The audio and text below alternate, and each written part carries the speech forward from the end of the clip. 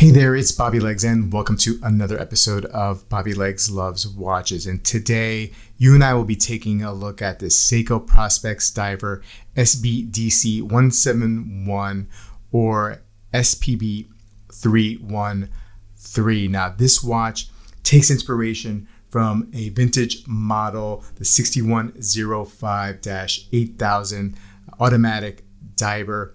SEIKO has been cranking these out, these reinterpretations, these reissues of some of these vintage divers, and I think they're all great. They're pretty much hitting them out of the park, and I feel like they did the same here. So let's get right into the specs. We have, depending on where you measure, but I measured the diameter from the 9 to the 3 here at 41 millimeters.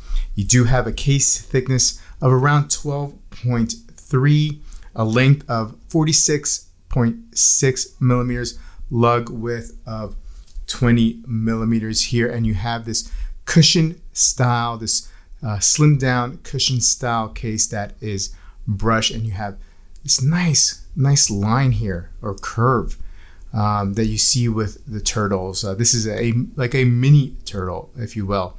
Holes at the end of the lugs here for quick strap change, and something that I haven't seen in a while. Now, I'm no SEIKO expert, but I haven't really seen this kind of fine link bracelet here, and I'm only calling it fine link, and I think I mentioned it in the unboxing, is because I'm more familiar with Zin, and they have something very similar, and they call it a fine link. I'm sure someone will correct me, and please do put it in the comments below what technically this bracelet is called.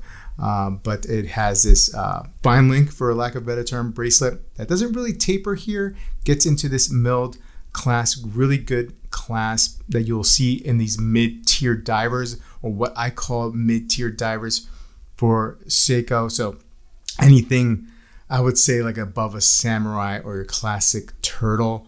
The sumos, I believe, the sumos, they're stamped. They're not quite like this bracelet, so maybe above what you'll see in a sumo, but the 62 Mas, the 68 reissues, you'll see those mini Marine Masters, right? You'll see these clasps there. Only 2 extensions. You'll see 4 on the others, on the other, like the 68 reissue, the mini Marine Master, but two is fine here. Now, you do have a pin and collar system, which I remember initially when I was sizing SEIKO divers, when I got into collecting SEIKO.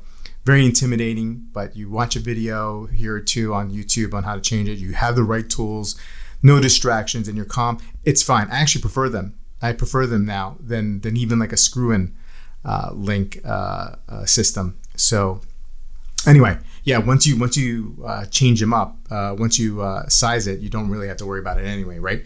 Let's look at here at the back of the dial, and you have the classic Tsunami SEIKO symbol here. This is powered by the Caliber 6R35 movement. It's a 70-hour power reserve, 21,600 vibrations per hour, 24 joule movement. Let's take a look at the dial, and this is where, well, actually, before we jump into the dial, because I want to save that for last. You have this bezel here, black bezel, nice, typical action that you'll get for SEIKO, and it lines up, you know, and you have a little wiggle room here where you can get it dialed in there for sure. So you have it lined up here. 4 o'clock crown, nicely knurled, not signed. First position will wind, second position will change the date, third position will change the time. Now let's take a look at this dial, because I think this dial is excellently executed. You have this beautiful white dial that contrasts nice with the black of the bezel.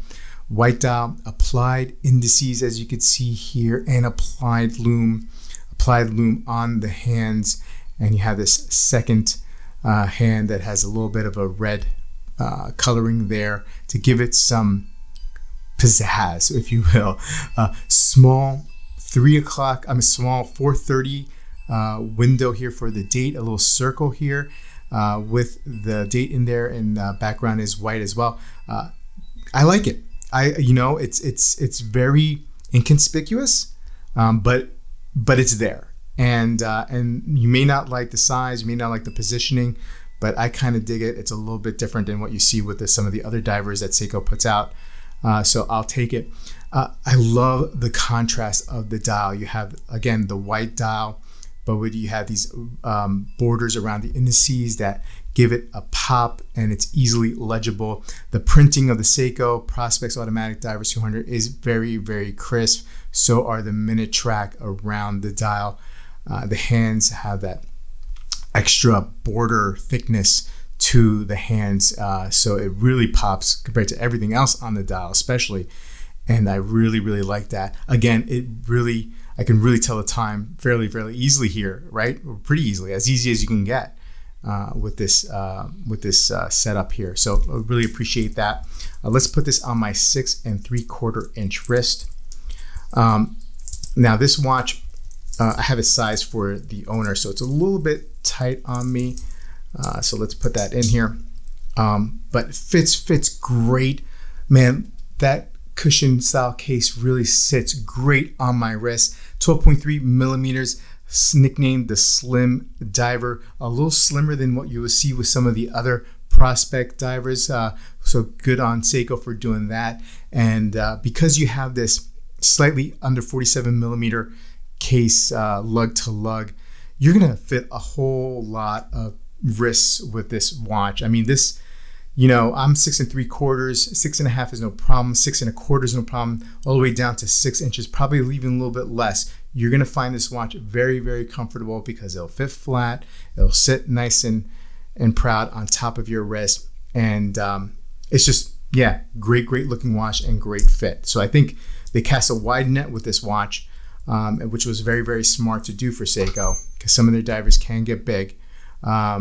Let's get a nice little weight on here. The light is, let me see if I can get a little light there. So I'm getting, in case you can't see it, I have 142 grams as it weighs for my wrist. Now this watch is gonna run MSRP around $1,100. There are places out there where you can get this for a discount. For example, Sakura watches, you can see this watch is in the low 800s, low to mid 800s with shipping. So that may be an avenue for you to take if you're here in the States. I don't know when this I think it's going to be released. I think it may be released. We're in July, mid-July of 2020. It may 2022. It may have been released already in the States under the reference number SPB313. I probably can get a discount, right? Typical SEIKO discount when you go to AD, especially in these times where you know, the watch market is going to struggle a little bit because of the economy. Again, snapshot in time, if you're seeing this a couple years from now, it may or may not apply to that reasoning. But great watch. Definitely recommend this piece. Fun watch.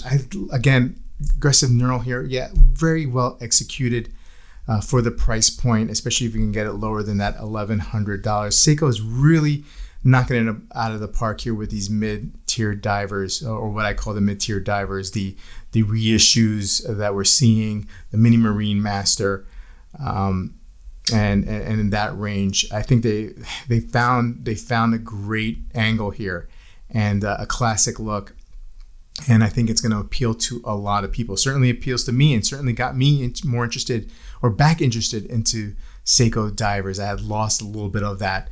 I had a little bit of SEIKO fatigue, and now I'm coming back and a big fan. This would look excellent on a black rubber strap, by the way, too. There's 2 other models that were released with the same size of this one in particular. There's one with a black gilded dial, and then one with a black dial, and just comes with a rubber strap. So that would be the move I would go. I would go with the one with the rubber strap.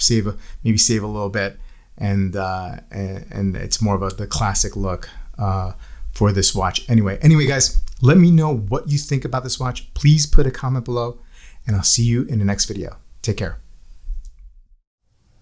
If my channel is new to you and you enjoyed this video, please like and subscribe and click that bell icon to get updates when I upload new videos. I love making these videos, and I hope you like them too. And also, if you want to support the channel, please buy me a cup of coffee. The link is in the description. Take care, and I'll see you in the next video.